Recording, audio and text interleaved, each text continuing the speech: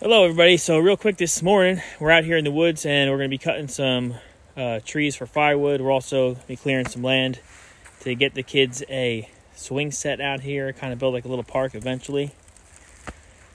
So I just wanted to share real quick this morning proper chainsaw care, how to keep your chain fresh, especially while you're in the woods. You don't want to be going back to your chainsaw sharpener. So how do you keep it fresh if you hit a stone, or just to keep it sharp as you keep working? So let me go over real quick what I have. It's a Husqvarna, the 460 Rancher, and then I also have a kit I keep out here. Good idea to keep some kind of first aid. Inside the trauma kit is some medic shears, some blood stopper, hemostat, tourniquet, Israeli bandage. That's a good idea to have. I also have some basic first aid in my wood cutting kit. In the wood cutting kit I have just some tools that we might need. This is the sharpening vise that we'll be using today.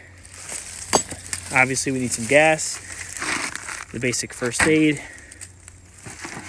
bar oil, hearing protection that I use, eye protection. These aren't like safety glasses that'll fog up. This is made out of mesh, like a mesh screen that won't fog up on you.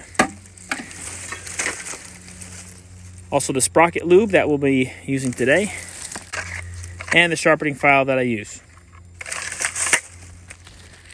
Quick thing about your bar oil that you use. This is I refill this bottle with the Husqvarna bar oil. Some guys will use motor oil, transmission oil, things like that. I mean, you can, whatever works, right?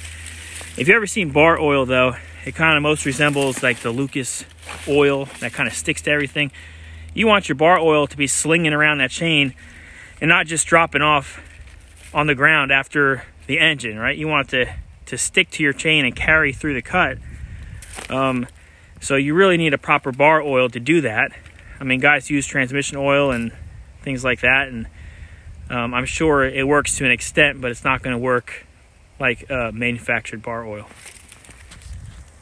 If your bar oil is working properly, you're going to be able to rev up that chainsaw, and you're going to see oil kind of sling off the front of that as it turns. The chain is turning around the front of your bar, and that's what you want. You want to know that your oil is working, that it's carrying the oil, and that it's sticking to the chain. If your oil is just dropping off and making a mess of your engine cover, it's not working right. You need to get a better bar oil. So here's what I'm going to do to freshen my chainsaw, my chain, try to keep it sharp throughout the day that I'm cutting.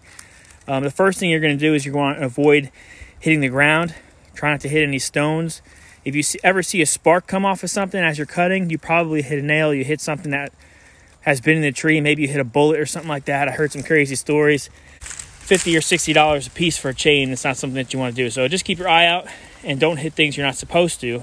Secondly, whenever I fill up my bar oil, so your bar oil goes in the front here, and your gas is going to go back here, your premix. Whenever I fill up the bar oil, I'm going to freshen up the chain.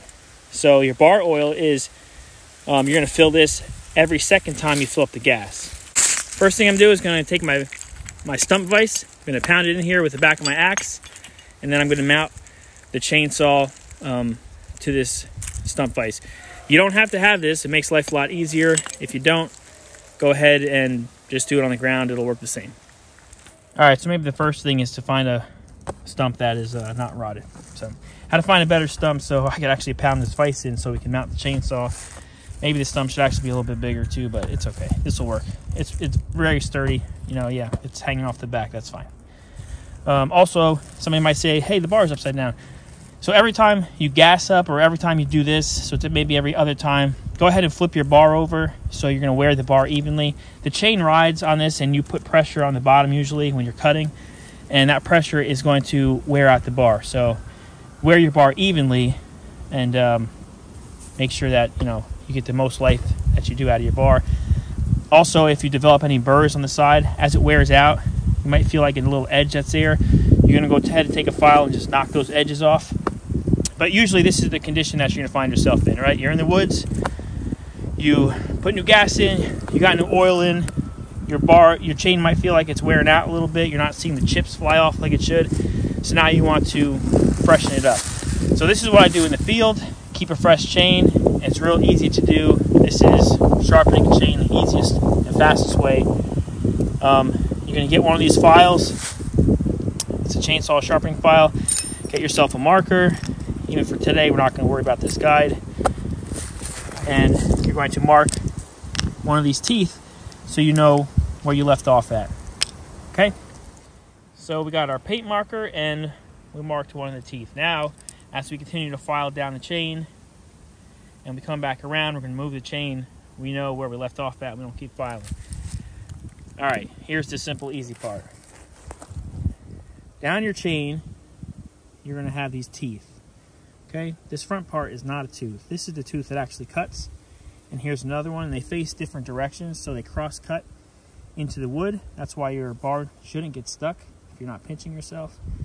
And these chains cut in different directions. You can see this one is pointing out this way, and the other one is going to cut in a different direction. That just determines which way you're going to file. You see, you have to place the file in the tooth. If you want to file in this direction, of course, I'm holding it backwards. You place the file in the tooth when you file this direction, and on this tooth, you're going to file in this direction. What angle do you hold it at? If you can see on this tooth, there's a little line. You can see a little line that is going to show you the angle that you hold your file at. So when you come in on this tooth, you're going to keep it aligned with that. So you're going to be parallel to that line. You're just going to file how you would file. And you're going to count the number of strokes that you file.